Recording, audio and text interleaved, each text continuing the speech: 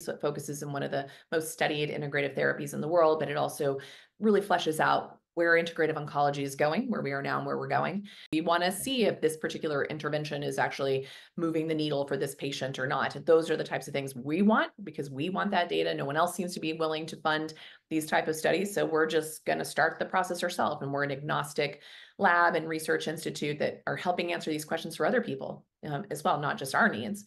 And then moving into the realm of mtih.org, metabolictrainsinstituteofhealth.org is where all of our nonprofit lives. And then under Dr. Nasha, drnasha.com is where you can find more about my speaking engagements, my podcast, Metabolic Matters, which I'm going to have this lovely man on very soon. Can't wait to have this conversation, as well as others in really innovators in the healthcare space and beyond, just our wellness space in general. But there's a lot of ways to follow us. So drnasha.com, mtih.org, follow me there and see what we're up to. We're linking arms with people like Dr. Rob in changing patient experiences and patient outcomes. So thank you for this precious time.